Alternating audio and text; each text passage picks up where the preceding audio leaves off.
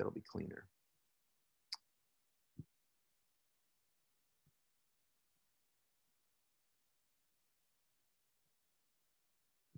Okay.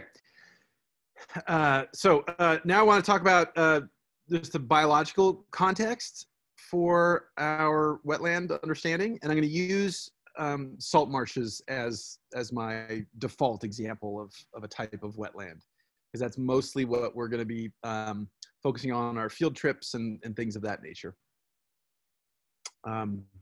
But these concepts apply to most, if not all, wetland systems. Everybody's good, right? Everybody can hear me and everything's cool? Yeah. Okay, cool. Yes. All right, so we're going to talk about community ecology, biotic regions. We might talk a little bit about organisms, but I'm going to stop there. I'm going to record that offline for you guys because we want to have time to talk about our field of dreams today. So I want to make sure we have at least a good hour for that.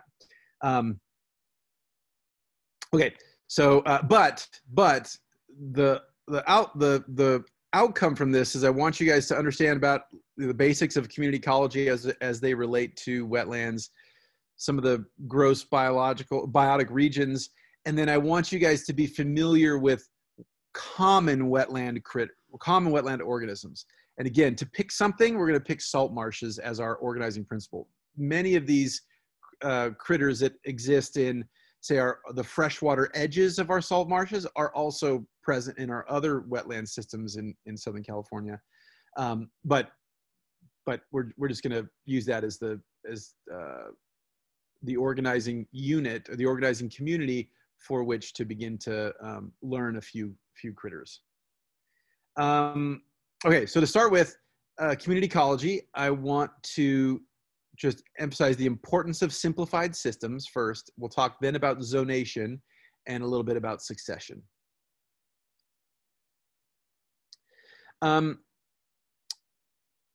Okay, so community ecology. So we'll talk about, let me first mention zonation and then we'll get into the value of simplified systems. But zonation, when we say zonation, what we're referring to is repeated, consistent patterns in space for how organisms are distributed. So recurring patterns of how the trees are located on which face of the hill, and there's a certain type of, say, tree on the top of the hill, a certain type of tree in the middle part of the hill, a certain part of the tree in plant community, and the meadow bottom of the hill, for example, etc. It's easiest to see zonation, even though zonation occurs in many places in soil horizons and all kinds of stuff.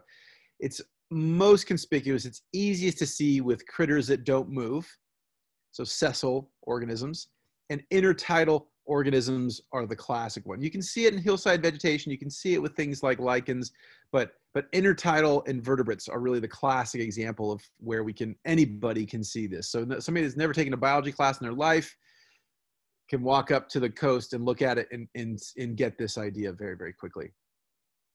I'll also say that zonation, even though we tend to focus on zonation because of that great example of the intertidal in this very restricted area, zonation does happen over many, or can happen over many scales through time and through space.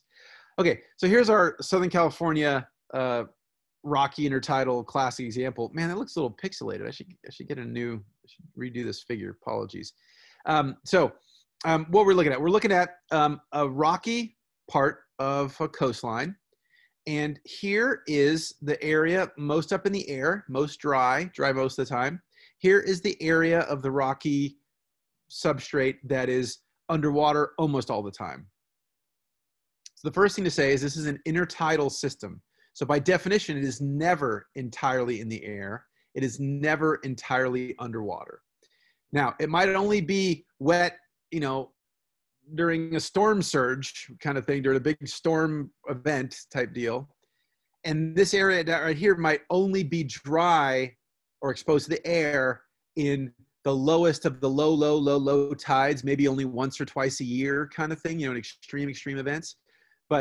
But that's what's defining our area we're talking about here. Okay, so that's the area we're talking about. Now, as you look on the diagram, what you see is different critters, algae, invertebrates, et cetera, down here.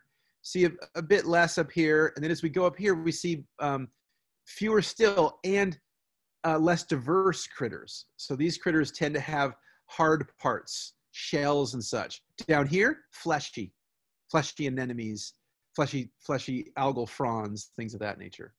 So this is what it looks like at Leo Carrillo State Beach during a low tide.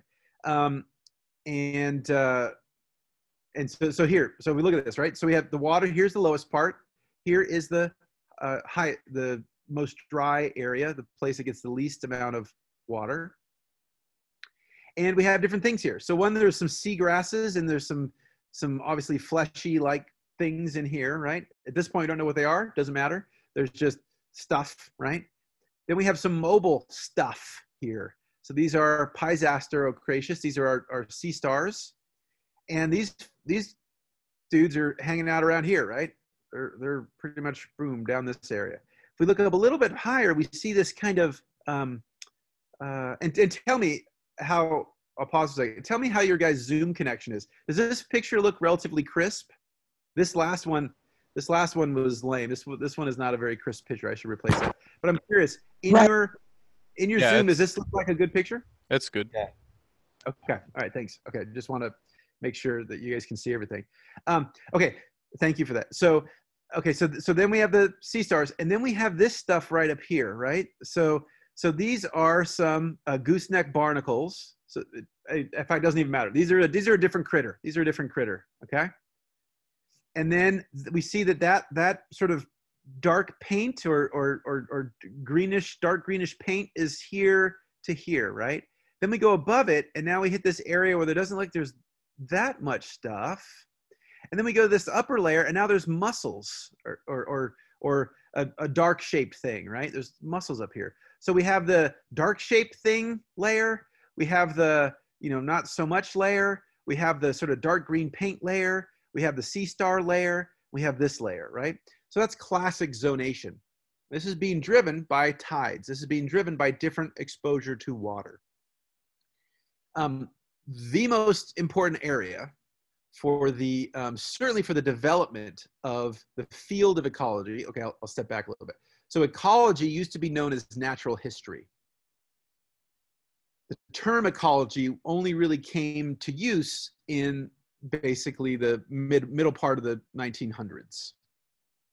Before then, the stuff that you and I would think of as ecology, how many deer we have in the valley, how birds reproduce, that kind of stuff, we refer to that as natural history. So the history, but the history of nature. Natural history is still a fundamental part of ecology, of biology, and programs that don't strongly emphasize natural history are ones that are not worth participating in my opinion. Might be a little biased here. Way too much biology has gone to molecular, all that kind of stuff, and they've never been out in a park, they've never been out in nature, and they do not know how natural systems function, and they use all these fantastic tools that are dissociated from nature. Okay, so when natural history was evolving into ecology, ecology is a modern rigorous science. And one of the first things that transformed natural history was statistics, quantification, robust measurement, robust hypothesis testing. Now, we could test hypotheses in the middle of the Amazon rainforest. We could test it on a coral reef. All right, we could do it wherever. But turns out when you're starting to understand something, oftentimes it's hard to jump into the middle of a massive complex thing. It's usually easier to bite off a little teeny tiny piece and to get the insights from a smaller part or a more simplified part of the otherwise more complex system. Hence, intertidal areas. In the rocky intertidal in particular is where Joe Connell, one of the godfathers of modern ecology, first did his work. So he was in World War II,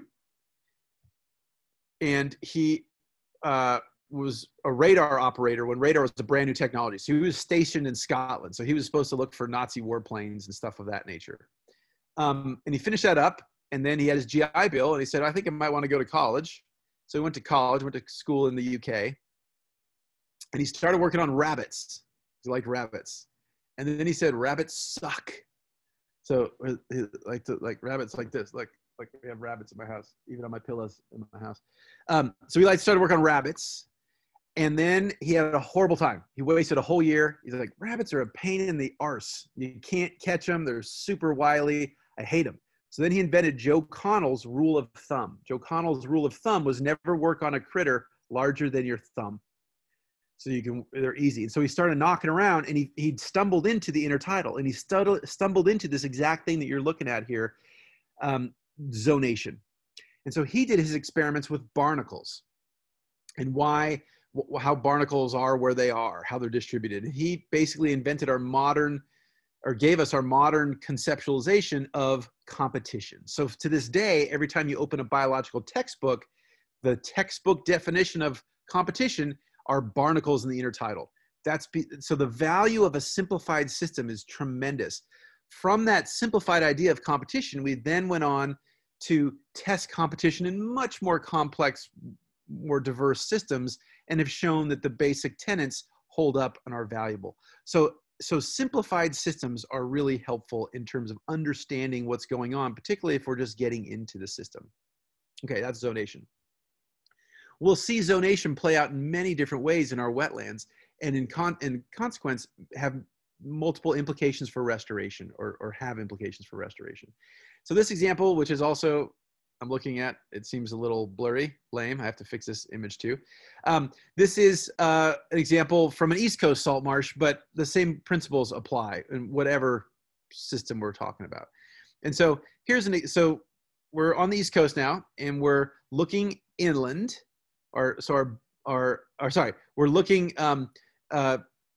our butt is to the mainland, and we're looking oceanward. There's a little island between us and the ocean. And so what you see herbaceous stuff, right? So we already know this is called a marsh, right? By definition, because it's herbaceous plant wetland. There's a tidal channel at the sort of the break right here. This is salt water. This is a sort of mudflat saltwater area. But in between there and us are all these plants. And if you look close, it might be hard to see, but if you stare for a second, you'll see there's relatively tall, right? Relatively tall plants. And then over here, it might be hard to see, but this is small plants, okay? And so these have not been mowed. This is not a golf course or anything. This is the natural growth of these grasses. And so it turns out this is one species, and this is another species. So Spartina is a classic coastal wetland species. And Spartina, this is the genus of this plant. Spartina dominated marshes are very, very common across most of the US, across most of our US coastal shorelines, and indeed across much of the world. And so what we're seeing here is even in this, what looks to be very, very flat, right? It's not straight up and down like the rocks at Leo Carrillo. It's very, very flat by comparison. But even there, we're seeing differences in plant type based on elevation. And so this is what's essentially going on. So here we have our elevational difference, right? So here's our sediments. And here's the tidal creek, let's say. So here's the intertidal. This is the bottom range of the intertidal. Up here's the upper range of the intertidal. And so the water goes up and down daily with tidal coming in, coming out. And we see that there's this Spartina zone here. Above it, we're describing this as a Salicornia zone. That's the pickleweed stuff. That's the stuff that we have in our areas of most of our coastal salt marshes here in Southern California. And so we see this zonation. It doesn't matter if it's rocky intertidal. It doesn't matter if it's mudflat or soft bottom intertidal. Pretty much any intertidal system we will see, and for that matter, for any wetland system, we'll see some level of zonation. And so here's an example closer to home. So here we go. So here is the tidal creek, or the water, the low point. Here's the terrestrial area up high. This is actually, what is this? This is Malibu Lagoon before our most recent restoration there. So this is water. This is mudflat or devegetated areas, so just algae growing there. We see some rack deposited. And again, rack, if I haven't defined it yet for you guys, rack, spelled W-R-A-C-K. Rack is stuff that was originally alive, but has, part of a plant, could be a branch, could be a stipe from a kelp individual. It's broken off and is floating around. It's not necessarily dead. It could be dead now, but it's not necessarily dead, but it can't continue its typical life because it's no longer attached, no longer fixed in terms of wherever it was originally growing. So rack is essentially biological floating material that used to be attached somewhere, attached in the river corridor, attached on the offshore reef, something of that nature. And so in this case, all this light gray sticks and twigs and the like is rack, W-R-A-C-K. Okay, then above that, we see our salicornia, right? So this is our, common name is pickleweed, this pickleweed zone, okay? And I'm simplifying things. So there's other plants here and there scattered throughout, but by and large, there are these monocultures of plants or zones that are dominated by just a handful of plants that make up the vast majority of the percent area cover. Okay, then we leave that area and we get up into this other area, which is a bit more sparsely vegetated. We have some of these shrubs, etc. And then after that, we get into more terrestrial areas. So zonation is clearly apparent. So here's a generalized breakdown of the elevational distribution of a California salt marsh. Okay, so we have the tidal creek right here, the low point. Now this could be either a tidal channel or a lagoon, which is just an embayment, a large area of water. We might have some Spartina here. We don't have this in all of our marshes, but we might have some Spartina. For now, I'm just going to talk about the genus of the plant. So the species actually matters. This is Spartina foliosa. This is the native. We have an invader, an invasive Spartina that's complicating things and causing lots of problems. But for now, we're just going to call this Spartina. Okay. And then we get up into, and so this is the wettest part of the wetland. Then we get up into this area that's, wetted probably every day, but nevertheless not as wet as this area right next to the water. And so this would be the middle zone or the mid plain. And this would be things like pickleweed, salicornia. Technically the scientific name has changed, but we're just going to call it salicornia for now, Salicornia virginica. And so this is the salicornia zone, the pickleweed zone. And then we get up into the upper transition to the terrestrial area. It's not the terrestrial yet, but it's the transition. And this is the place that's really only occasionally inundated. So when we have a huge embayment or entrapment, or when we have winter rains, that kind of thing. And so this is going to be things like, notice salicornia is here as well, but whereas salicornia here is forming mostly a monoculture, up here it's but one component of many things. It doesn't dominate. It's not the dominant species. We have things like Frankinia, things like Disticulus, things like Lamus, and then more shrubby type things like Grindelia, this big sort of sticky sort of sunflower looking plant. And so diverse stuff. So we go from relatively not diverse, close to the water, relatively not diverse, but a bit more diverse on the marsh plain, and then really more of the diversity in this upper edge, the fringing edge of the marsh. So again, zonation really explaining a lot of what's going on. And so we're not talking about restoration today, but when we get back to talking about restoration, right, you can use this. Knowing that certain plants are going to grow in certain areas, as you're designing your palette, you can use that to your advantage. And you can plant certain critters in certain areas, or if you want to encourage certain species, you're going to know that you need to have that be, say, a bit higher, have the topology be a bit pointy in this area, or a bit of a lump, right? Or maybe you need to have a bit of a depression to encourage those species to grow. Okay, we can also talk about the notion of succession. So zonation is really important, or an important aspect of community ecology for us. The other one is going to be succession. Can somebody tell me the definition of succession, or what you guys remember what succession is from some of your other classes?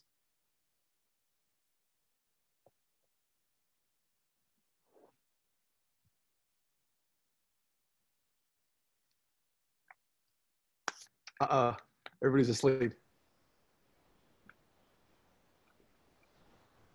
Succession. Somebody tell me what we mean by succession, ecological succession.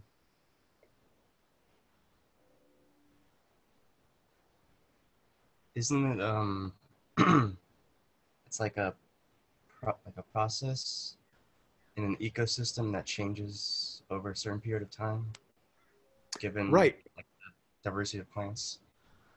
Yes, good. Thanks, man. That's good. So, right. So it can be with everything, but it's most easily seen with plants. But it's the idea of going from a disturbed state that could come from a wildfire, that could come from people putting in a parking lot, that could come from massive overgrazing by a buffalo herd, you know, whatever. But there's some disturbance. The system is tweaked, and then the system changes through. It's a predictable change of the critters that are in that area over time. So you start with the early colonizers, the things that can first blow in. Either they can crawl in very fast, they can disperse in very fast, they can start to grow very fast. And so those organisms, if we're talking about plants, let's talk about those plants, will in the first weeks, days, weeks, months, whatever it is, they're going to get in there fast and start to grow and, you know, and take over the area. So if we popped in there right after the disturbance, let's say right after the fire, we would look and we'd say, oh, there's nothing here. Or at least with regards to macroscopic vegetation, with regards to plants, nothing's here. We come back in a month and or a month or two, whatever, we see a bunch of grasses growing up. I'm like, so now there's plants here, right? But the grasses maybe don't look like the forest that was there before, let's say, right? And then we come back, you know, I don't know, a year later, and we see more diverse things. There's still some grass there, but there's more diverse things. There's things with broader leaves and things of that nature. Come back a year later, and maybe there's some shrubs. There's some woody plants starting to grow in there, and et cetera. And until eventually we get a forest that is, again, in that area. So that's the notion of succession.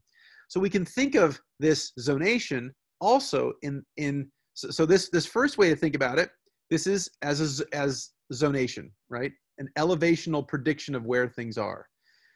That's fine. We can also think of it in the context of succession. So if we're talking about this as a perspective of a vegetated community, this area here gets disturbed a lot in the sense of getting flooded a lot. You guys with me? So we start right here, and every day this water is low and then it comes high. And so every day this lowest part, this mudflat area, or virtually every day, is going to get disturbed with water, flooded, right? This area in the mid-marsh, maybe not every single day, but probably most days, it's going to get disturbed, right? This part that's up here is disturbed with flooding only infrequently. And so we can also think of that as the area that's most disturbed tends to be more lightly vegetated. The area that's the area that's most disturbed is the less vegetated. The area that's the least disturbed, the most vegetated, the most biomass. If we were to chop down all the tissues here and weigh them in a per unit square meter area, right? This stuff is going to be woody. It's going to weigh more. It's going to be taller on average. That kind of stuff. So it's going to be more biomass. And so we see, and so succession is a useful tool for us. So for example, here is Wayne Souza's classic study of, in this case, this was stuff in the intertidal. This is algae in the intertidal, but it applies to wetlands as well. So what he did is he went in, doesn't matter the specifics here, just look at the graphs. Okay, so here we're talking about time on this axis. This is going from start to a point in the future, okay? And this is the months of the year when he was doing it, if you're wondering what the letters are. But basically, it just goes from time 0 to time in the future, right? A couple years in the future. And this is how much cover these different critters are, okay? Again, don't worry about the species. Don't worry about the names right now. This isn't a class on phycology. But check it out. What we see initially, and so he went in and he made the disturbance. So he went with the blowtorch. So he killed stuff. He waited for low tide, and he sterilized the area. Okay, so initially we start, and initially right here, there's 0. There's no cover because there's nothing alive there in terms of algae. Okay, then we go through time, and look what happens. All of a sudden, initially, boom, the green dudes, this is ulva. This is a very thin, very fast-growing algae, macroalga. This guy's boom, right? He's just growing incredibly fast. So within just a couple months, look, this stuff is now 65-ish% cover of the area. That's huge. But that's its heyday, right? That's like it's the football player in high school, right? That goes to the prom, or the cheerleader that goes to prom, or whatever the hell, right? So they're like, oh my God, they peaked in high school, right? You guys are awesome because you guys didn't peak in high school. You guys are doing great. But they peaked in high school. Lame.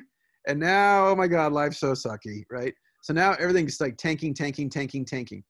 This is tanking, not because there's something inherently bad about the green. It's tanking because these other lines are coming up.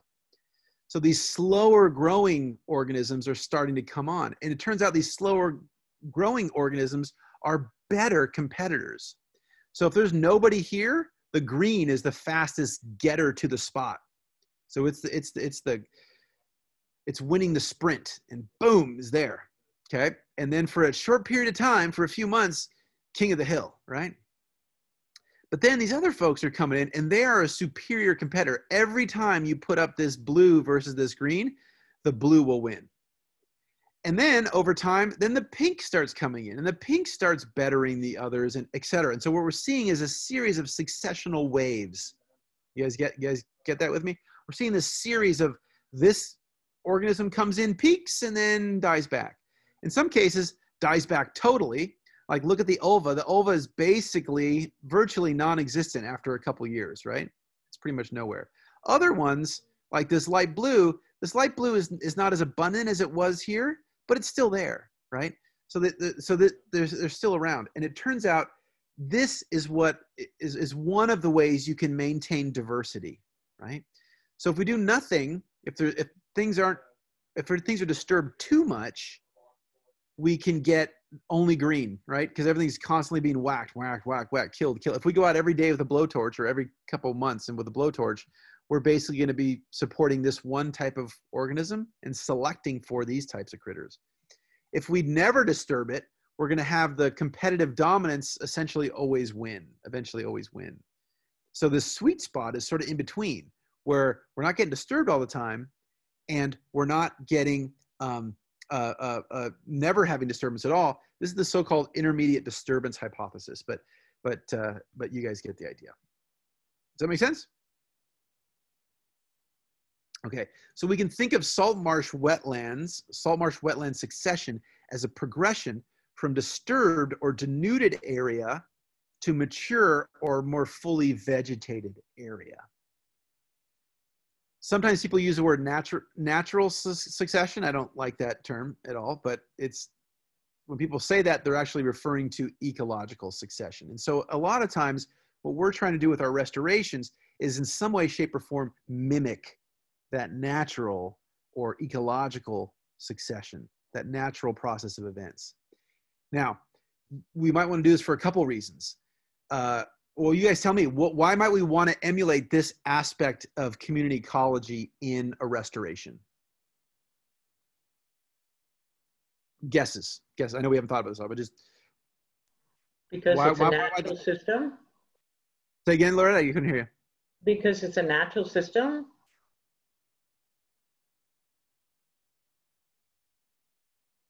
I'm pretty sure she said because it's a natural system. Okay, right, because it's a natural system. But why? But on a more logistic scale, yes, it's a natural system, good. But why might we want to use this eventually as one of our possible approaches to doing restoration? Because it allows for diversity within the different populations that are going to pop up. Yes. So it's a way of so we can figure out where we want to be in that successional pathway, right? Maybe you have no money. Maybe you're poor, right? Maybe you have little time. So maybe that your approach is going to be to create more of an early successional wetland, right? With the idea that over time, it's going to come fill in, right?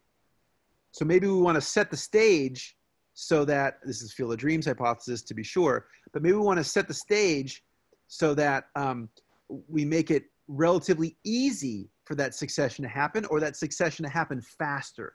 Maybe if we just left it plain, maybe it would take, I don't know, decade, 15 years for that succession to go through. Maybe if we do some tweaks, we'll talk about that eventually, we could tweak it to sort of jumpstart it. So maybe we can get to more of the intermediate level of succession in 5 years as opposed to 15 years, right? Something of that nature. So logistics are one reason we might want to use a successional approach, right? Logistics because of time, logistics because of money. Other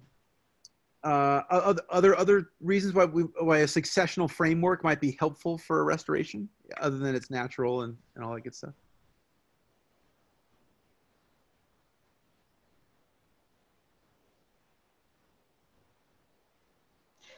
I think some species require others first before they're able to emerge. Right, right. Exactly. So some of the conditions might be such that we might have enough money, but it might just still be so logistically difficult that we couldn't make the soil exactly ready for plant species A, let's say, right? So it really is going to take getting the soil nutrients correct, getting the organic carbon levels correct, you know, that kind of stuff.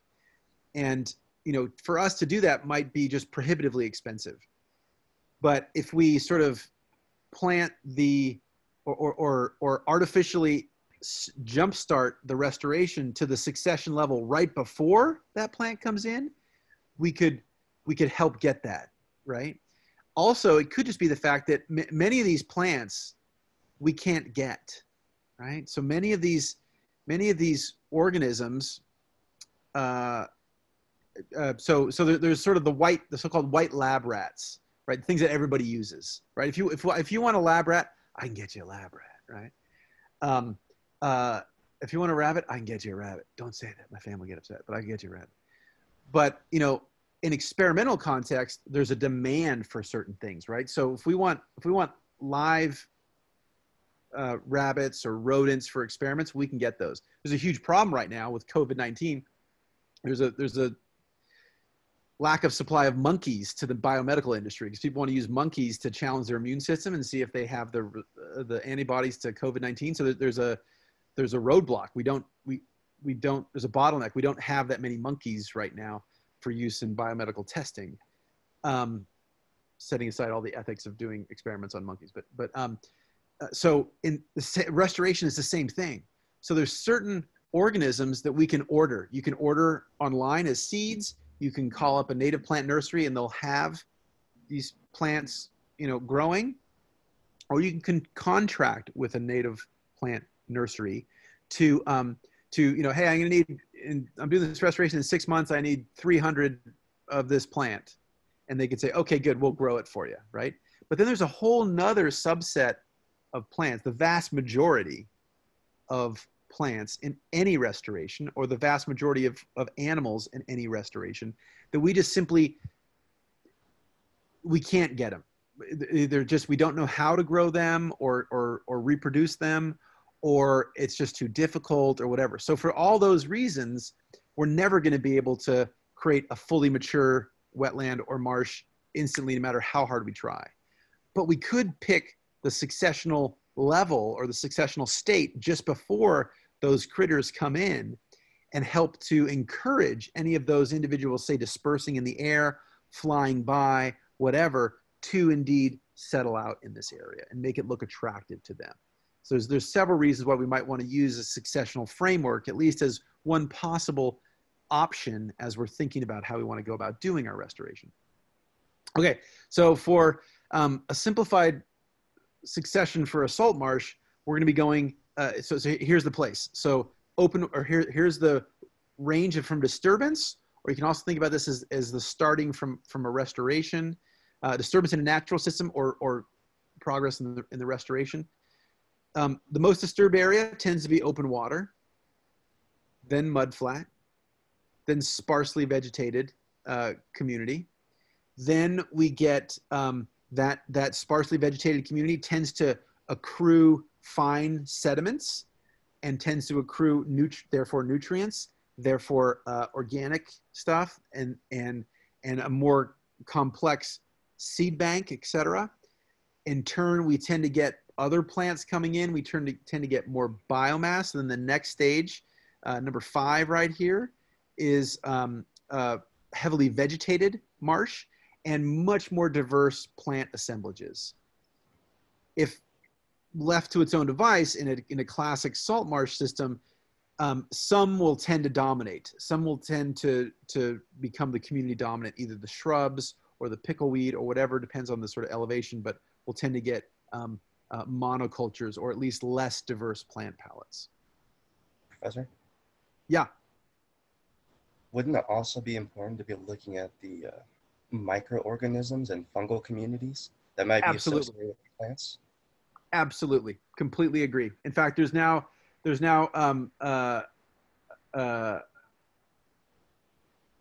companies that will supply mycorrhizae that you plant with the vegetation as you're going out and seeding them. So a few of you are in my coastal class. If we hopefully get to do our coastal management class and we get up to the Central Coast, we can look at some coastal prairies. I used to do some coastal grassland restoration, some coastal prairies, and it turns out one of the best predictors is as to whether the native plants will thrive is, do they have an intact soil microbial community? If they do, a great chance that you can restore that system relatively easily. You'll get diverse plants and all that kind of stuff. If it's been nuked, it'll be very, very hard to recover that native plant community. Turns out in the salt marsh, because of the salt water and stuff, the importance of mycorrhizae and stuff isn't as important as in terrestrial areas. That might be because we just don't have the technological capacity to detect mycorrhizae in the salt marsh, but it also may well be because of the different nature of the system. The salt water, et cetera, is hard on fungus. And so, so there's good reason to believe that that's not as big a deal in salt marshes. But you're right, when we get to other wetlands, absolutely that can be important. Absolutely. And also, I'm just talking here as an introductory context about the stuff we see above ground. There's a massive ecology below ground. So even if it's not microbial, there's rhizomatous things, there's infauna, there's all kinds of stuff. It's very, very, very, very, very, very important what goes on below the surface. And sometimes we get tricked into only focusing on what we can easily see. But excellent point. Other questions? Okay. So let's see. We'll stop here in a second because we're almost near our break. But so the thing I really want to point out with succession is the same thing we need to point out with evolution. Silly, foolish people that don't fully understand biology have sometimes taken the wrong lesson from some of these things. So be very careful for words such as better or worse, improvement. In a successional context, all of the successional time frame is important. All of it is important. I'll say that again. The entire successional timeline is important. There's always going to be winners. There's always going to be losers at any point in time, right? So if I go back and look at here, it's not as if this ulva-dominated system is quote unquote bad, right? It's that we need this whole graph. We need this whole frame of reference. That is the system, right? The system always has, or the intertidal always has areas that have been disturbed and always has areas that have been undisturbed for a long period of time, right? The great thing about the system is that we want to have pockets of all of these sprinkled up and down the coast, right? We want areas that have been disturbed that are ulva dominated. We want areas that are really diverse. So that's a healthy ecosystem.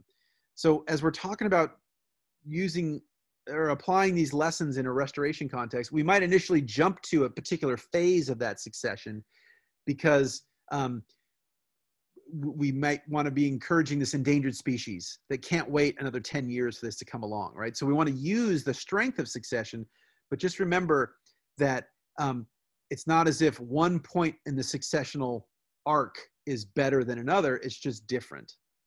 So it's better to think of things in terms of early successional communities, mid-successional communities, climax or late successional communities or phases, right? So ideally we're making a dynamic system, and we're making a system that can function on its own and be disturbed and be resilient and all that good stuff. Initially in the restoration, disturbance is kind of bad, right? Because we're just getting stuff established. Too much stress too early can be bad. But with the exception of that, you know, disturbance is a good thing, and all this stuff is a good thing.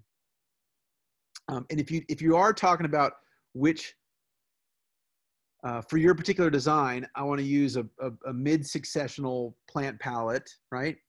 That's okay, but just make sure you're saying that, again, being explicit with our assumptions. I'm saying that this would be a better design because it would support this endangered species within 5 years or something of that nature. So so avoid better and worse. If you have to use them, define them and explain why in the context of your proposal, your design, your thinking. Okay, so I think that's a good place to stop for now. So we'll pick this up later, but we're just about at our break. So I'm gonna. I'll just ask any questions before I kick us off on our break. Any guys questions about that zonation, succession stuff? Professor, can you possibly repeat the statement that started the entire successional? Sorry, Loretta, you cut out. You said, can I repeat the statement that started and then It started the entire successional. Okay, I'm not sure what I was saying, but I think somebody else can maybe remind me, but I think I was saying that the entire successional, like this thing, the entire successional arc, the entire successional pathway is important. All of it is important. The early successional is important. The mid-successional is important. The late succession is important. It's not as if we're trying to pick one particular phase of succession and use that for our restoration. We might want to start our restoration with that particular phase, but in a well-functioning wetland, we should be able to handle all these different phases of restoration. If the restoration was the size of my couch or the size of my office, we probably couldn't handle all phases of restoration. But if it's any realistically sized thing, right, should be able to handle a little disturbance in this area. It should be able to handle a dog taking a dump on this part. Should be able to handle a hawk landing and ripping up a prey item and leaving bones there, an ant colony forming and making an ant colony, right?